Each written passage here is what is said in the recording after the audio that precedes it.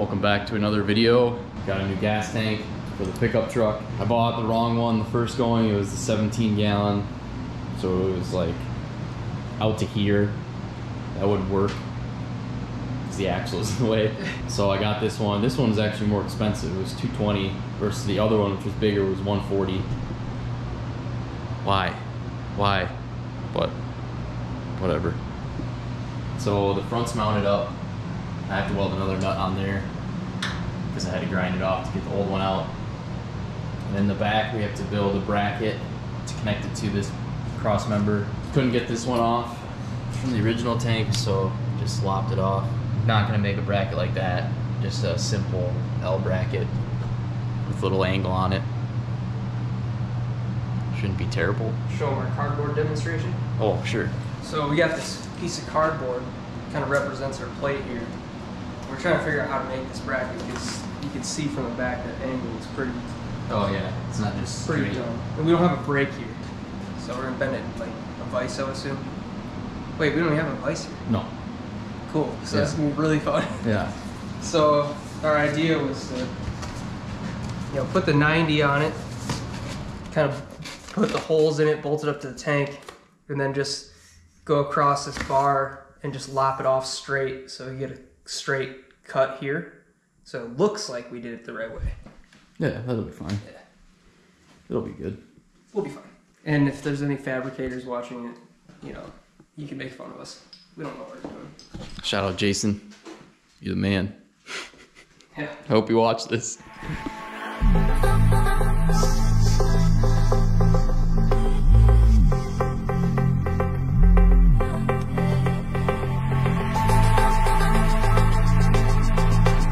Bent this sucker on the snowblower with some vice grips. Marked the line. If you actually look down this, like it's not totally straight with the bar, so do have to take into account that, if this was straight like this, there would be a big gap there, but that's fine. We can just make it like this. We made the flange longer and then cut it off straight at the end, but we don't waste material around here. No, sure. So I'm gonna drill the holes in the bottom there and then mount it up and then just see how it sits on the bar. And if it sits up against this decent enough, then we'll just cut that and weld that on.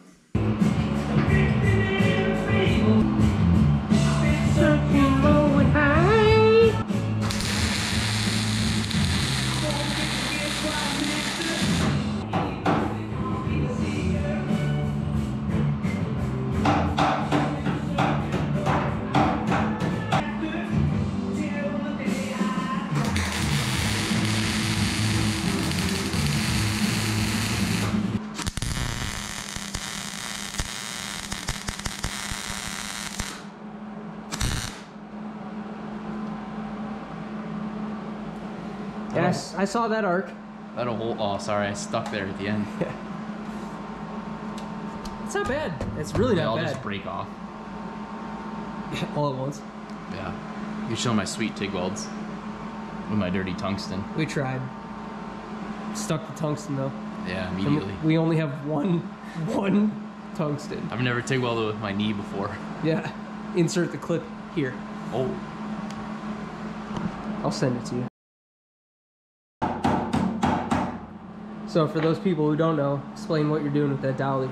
Oh, I'm tapping this down in there so this root gap isn't so big.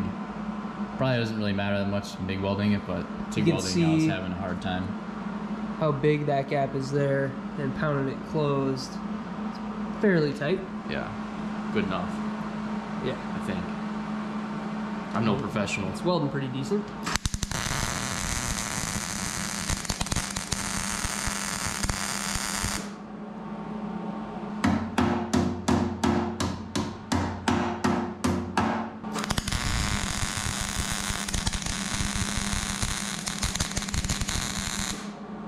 All right, got the gas tank hanger welded in.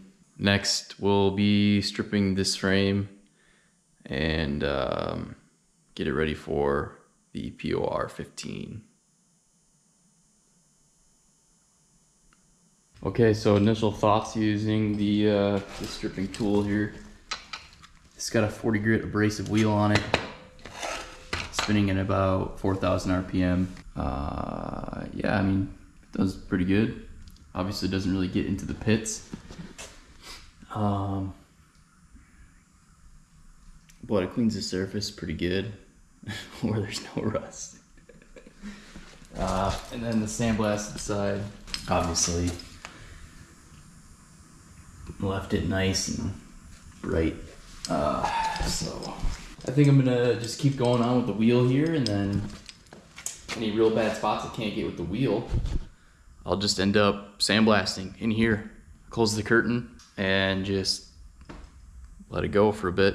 So I figured out the degreaser that's supposed to be used for the POR15 is a water-based product. So once you spray it on there, you're supposed to hose it all off. Well, I don't have a water hookup out here to the shop, so I don't really know what I'm supposed to do with that, but we'll figure something out, I guess. So I'm gonna set up a little time lapse. I'm gonna keep stripping.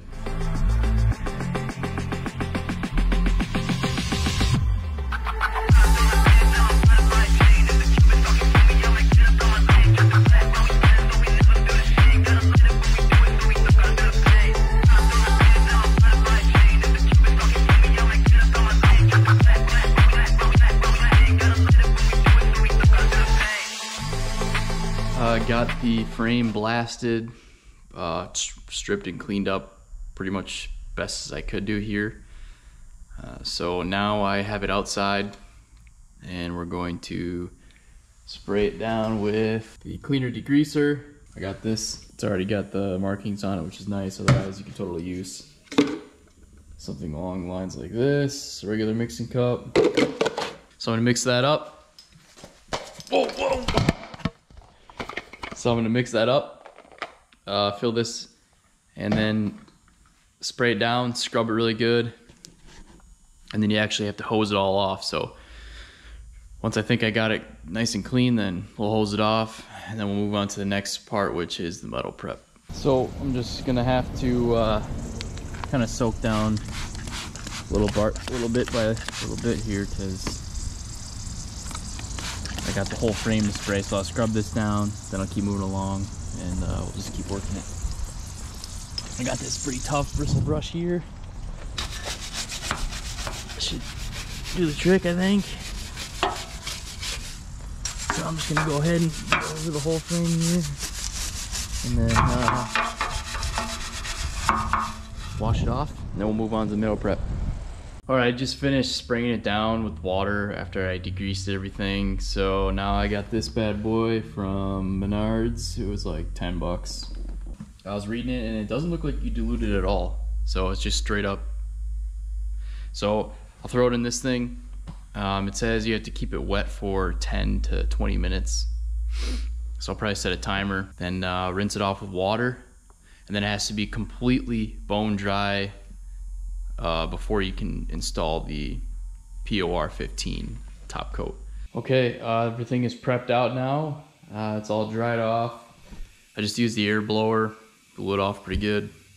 Took a towel, got any other damp spots. Now I'm going to put it into separate containers so that there is no contamination going back into the original can, so I can reuse it later. So put that into a cup and then just brush it on. It says one thin coat, and then that dries between 2 to 6 hours, and then you can apply another coat once the first one's dry.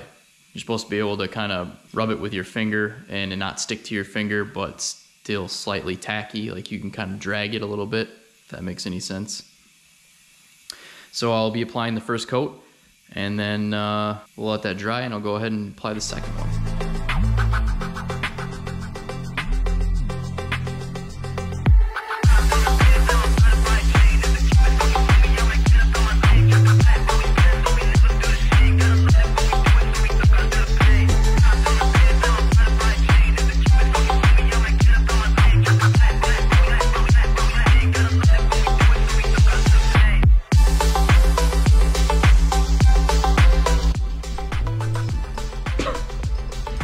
that'll be it for this video. We got all the frame prepped and painted. It's all good to go now. So in the next video, hopefully we can make it roller and be done.